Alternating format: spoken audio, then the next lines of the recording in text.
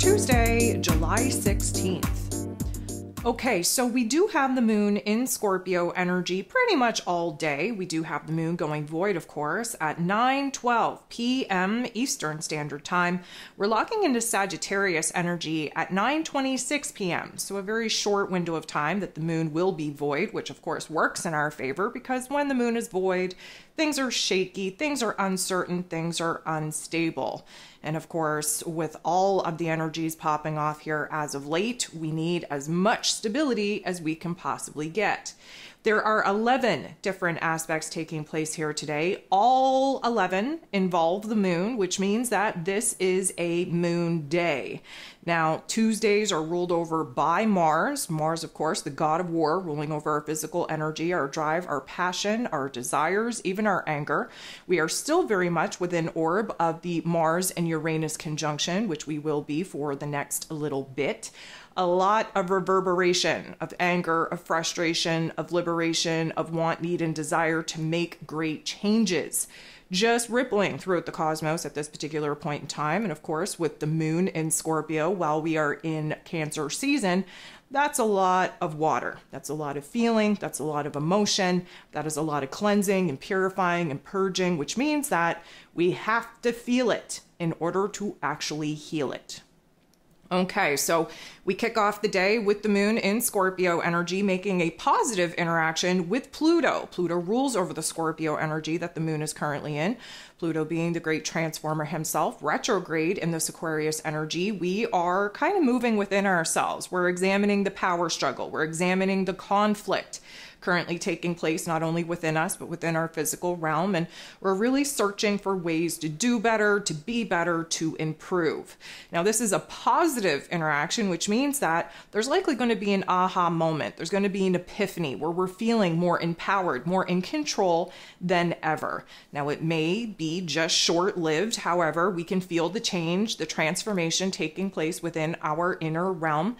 We have a different perspective, a different mindset, and we're feeling a little bit differently about situations that have popped off in the most recent of days. We're starting to see things through the detective lens that Scorpio energy offers us. We are definitely focused on where it is that we can kick the negativity, kick the frustration to the curb, and really boss ourselves up. Now, the moon is going to go ahead and trine, beautiful interaction with Saturn, the Lord of Karma, ruling over roles, responsibilities, systems, structures, foundations, willpower, and discipline. Saturn is retrograde in Pisces energy. This trine means that we are working with like elements, water on water action. What we love about water on water is that it is very cleansing. It is very purifying, lightening the load, if you will, of some of the darker energies that we've all been experiencing as of late. And it kind of puts us in a different demeanor, different mood, different attitude where we want to boss up, where we want to start taking action and making moves to break away from this old cycle, this trapped feeling that many of us have definitely been experiencing. We want major changes, but we didn't know where to start. And so the moon in Scorpio, of course, is very intense, very passionate, really hell-bent on making some really intense changes in our physical realm. And Saturn is here to kind of support the seriousness that needs to take place. We have to focus on the structures that aren't so sound, that aren't so strong, that are definitely being rattled at this particular juncture. And from the illumination on where it is that some structures, some foundations aren't strong enough to kind of move forward and handle the weight of the new goal, the new visions, the new dreams, we're definitely pushing the boundaries with what needs to stay, what needs to go. We're starting to take a good look at what we could do differently, where it is that we have to kind of tap into a new willpower and discipline in order to create new routines, new structures, new foundations for ourselves, especially to house our new goals, new visions, new dreams upon. So the moon is then going to get into the boxing ring and square off with Mercury. Mercury rules over the mental plane, rules over information, communication, how it is that we express ourselves. Mercury is in Leo energy, the heart and soul of the zodiac. A square is a tension point. It is conflict being illuminated because we have some growing pains going on. Emotionally speaking, the moon is very representative that we're holding on to grudges, onto anger, onto frustration. Mercury, of course, in alignment with the heart space, wants us to kind of let go of those particular weights and really push forward towards a new goal, new vision, new dream.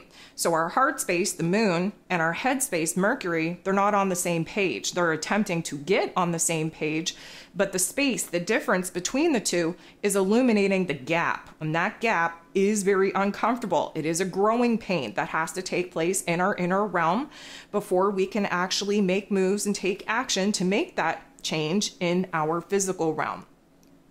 The moon is then going to make a very tough interaction with Chiron. So Chiron being the wounded healer in Aries energy, this has everything to do with thyself. We've busted out this new version of self. We're testing the boundaries, the parameters of this new version of self. But of course, coming out of a square, we're already in a tension point and a conflict point. We're already aware of the resistance that we currently have to making some of the changes that we know that we need to make. This is pretty much just salt in the wound. This is where we start kind of beating ourselves up, breaking ourselves down, so to speak. We're really questioning this new version of self. We're questioning our capabilities. We're questioning whether or not we're even prepared to kind of take action and make moves in the way that we know that we have to make. We sit in that energy for a couple of hours. Then the moon is going to trine, beautiful interaction with the sun. We love this. First of all, anytime that the moon and the sun are coming together, there's going to be an aha moment. There's going to be an emotional awareness. There's going to be an epiphany on what it is that we need, what we want, what we desire, what we have to do, what we have to pursue, what we have to build, what we have to create. Now, again, a trine means that we are working with like elements. This is water on water action. Again, cleansing us, purifying us from the heaviness, from the weight, from the friction, from the conflict that we just sat in. We're building ourselves up. We're realizing where it is that a new belief system, new perspective of how it is that we are, what it is that we want to do, where it is that we're going from here is putting us in the best perspective, the best mood, the best attitude possible. So this is going to kind of lift our spirits, refresh our soul, remind us of what it is that we want to kind of build and create in our lives, and therefore illuminate an aha moment where it is that we can make changes and adjustments, first to our emotions, second to our mental plane, third, we can put it into action, make moves in the physical realm. The moon is then going to make an awkward interaction with that north node in Aries energy. So right now we're kind of at a pause. We know that some changes need to be made. We know that we have to kind of stabilize our emotional realm, but we really don't know where it is that we're going from here, and that's okay. We may lose sight of the positivity of the silver linings briefly. We are going to be focused a little bit more on where we're confused, where it is that we see challenges and roadblocks instead of the green light go ahead. But we are also kind of sitting in this, let's call it analyzing mode. We're trying to weigh out the variables, the options, the opportunities. And so that north node is trying to get us on the right path, trying to get us to kind of go on this solo quest, on this solo mission. And right now, instead of seeing the growth, the space where we can move into this new path, we're just kind of standing still. Again, Scorpio energy being a fixed sign, we are a little bit resistant to the changes that we know that we need to make. And so instead of thinking too futuristically, we're kind of present, kind of stuck in this present moment, trying to figure out what we actually have power and control over in this present moment and not allow ourselves to get too ahead of ourselves in thinking about our futuristic goals, dreams, and visions. We sit in that particular energy for a couple of hours. The moon is now going to move into some oppositions. Okay, so first off, the moon is going to be sitting across from, directly opposing Uranus and Mars. Now, again, yesterday we had this Mars and Uranus conjunction. It is a very powerful energy. It is the ripple effect of change, of rebellion, of liberation, of freedom, of anger. There is the collective stage showing us right now that particular energy. We will be sitting in it for, again, a couple of days, sometime, if we will. But the moon, kind of starting off with Uranus, we are not feeling good about what we're kind of observing. We're not feeling good about our current situation. We know that something is agitating us, something is fueling us to make a major change, to kind of pivot away from what it is that we have been doing, because obviously doing the same thing over and over again is the definition of insanity. And then when the moon opposes Mars, Mars rules over the Scorpio energy, co-rules with Pluto. This is another intensity where we're feeling restless. We're feeling that anger. We're feeling that agitation. Something is just eating away at us. It's not sitting right in our soul. And so again, there is this intensity that comes with the moon in Scorpio. It isn't supposed to feel good, but it is going to kind of push us into coming up with some resolutions to some of the issues. And emotionally speaking, we're just kind of, I'm going to say, on edge. We're a little bit conflicted. We're a little bit riled up in all of the wrong ways. And that energy is very hard to keep in the physical body. We sit in that energy for approximately 4 hours. So that's going to be a little bit testy, I would say. But around 8:30 p.m. Eastern Standard Time, the moon is going to make a positive interaction with Chiron, the wounded healer. So whatever that friction, that tension is illuminating for us, whatever it is that we had to sit in, whatever it is that we're kind of, mulling over, if you will, it is going to lead us to an aha moment. It is going to lead us to a revelation of something that we could do differently. It is going to lead us to change, to really kind of seeing ourselves from a different set of eyes, from a different perspective, from a different light. This is the new version of self, our higher self.